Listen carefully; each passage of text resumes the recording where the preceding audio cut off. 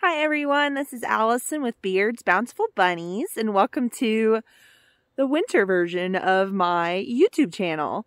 I know it has been a long time since I posted videos. There has been major life changes since then. Sorry, the sun's in my eyes. We have made a cross-country move from Florida to Montana, and we now have beautiful -2-degree temperatures. We have property now, and we have a lot of changes that are going to be coming. And I thought maybe I'd take you on a tour of my new property and show you some upcoming things that I'm going to be doing with the rabbits. So we moved, like I said, from Florida, and we had just under a half an acre and a little 800 square foot house. Here we have a little over an acre and a half. And we now have it is a manufactured home, but it's 1,700 square foot manufactured home on top of a 1,700 square foot open basement. So it's actually over 3,500 square feet of living and usable space. We are so excited. So the previous owners, did leave a fifth wheel that they actually ripped everything out and cut a hole in the back. That's where they stored their four-wheelers. I think my husband's going to end up cutting everything off and just keeping the steel base and making a toy hauler trailer out of it.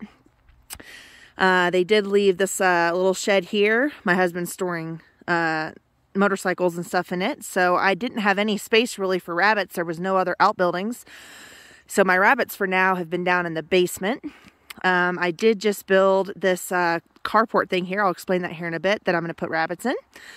But this is my beautiful new house. It's going to be painted blue. It just has a coat of primer on it, but then it started to snow. We weren't able to finish painting. So I'm excited to get it the bright blue that I actually am wanting it to be. Lots of firewood, even though we don't really have a workable wood stove. Everything's run by furnace. I'll walk you around the back here and show you back pasture. So we do have pasture space back here, which is really nice because this next coming year I want to enclose it all, and I'm really wanting to raise up a couple cows, maybe a few pigs, just for meat purposes. So two sides of it are already fenced, but it's actually our neighbor's fencing, so we're gonna have to build our own. So it goes all the way out where that little tree right there is. That's the back fence, and then our property cuts right in front of that tree line. That's the neighbor's barn, and then our property line will cut through there. Thank goodness it already had a fenced-in area for our dogs. So it's really hard walking through this deep snow. In some areas it's knee deep on me in some spots, but there's a snowstorm over there because normally these are huge mountains here, but you can't see them because of the snowstorm that's over there right now and the fog. Oh, we'll probably be getting more snow later.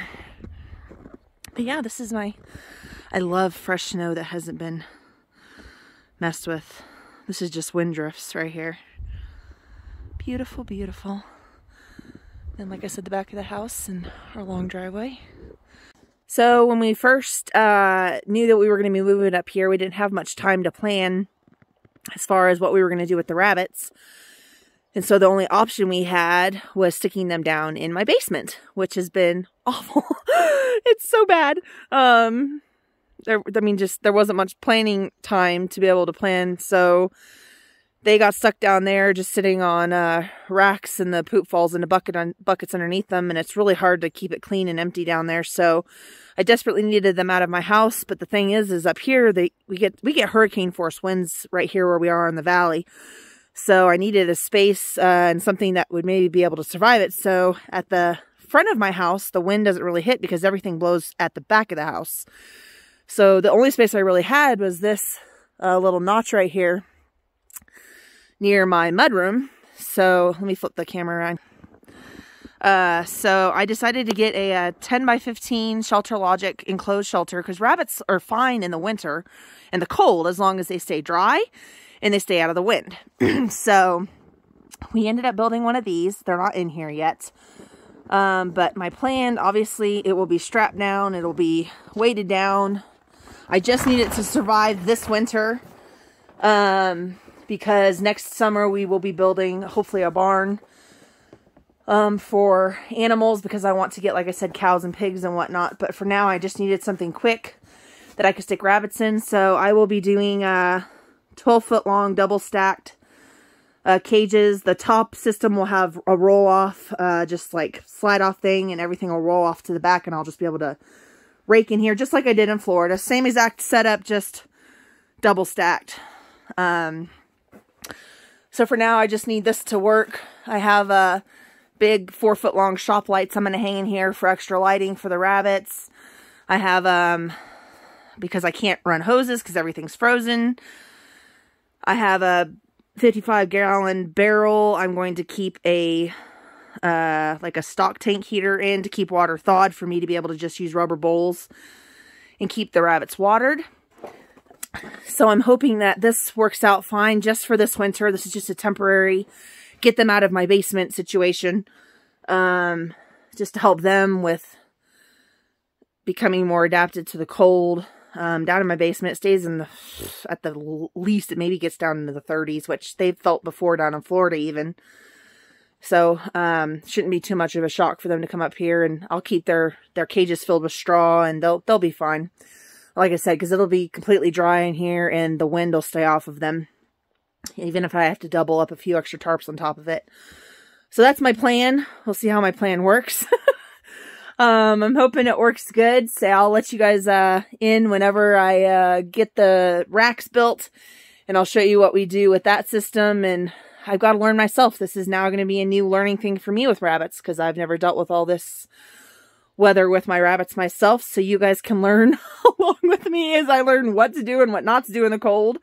I've already learned one lesson. I sadly lost 2 litters of babies this last week because mamas just didn't build nests. I mean, it's been almost 2 months now that since the actual initial driving portion of it. So I was kind of hoping that the stress would be done, but they're both proven mamas. I sadly don't know why they lost or just didn't want to build nests this time around. So we'll try again until I perfect the system of Montana rabbit breeding and getting them situated to the cold and just learning everything myself. So, hope you guys can learn some stuff with me, and especially when we finally get some new animals. I have raised those animals before back when I was a teenager with my family, but never as an adult on my own. So it'll be fun learning new critters and a whole bunch of new stuff. And so I just hope you guys can enjoy it with me, and I appreciate you guys watching my videos, and hopefully I can start uploading more often now that I have more going on instead of them just sitting in my basement doing nothing, because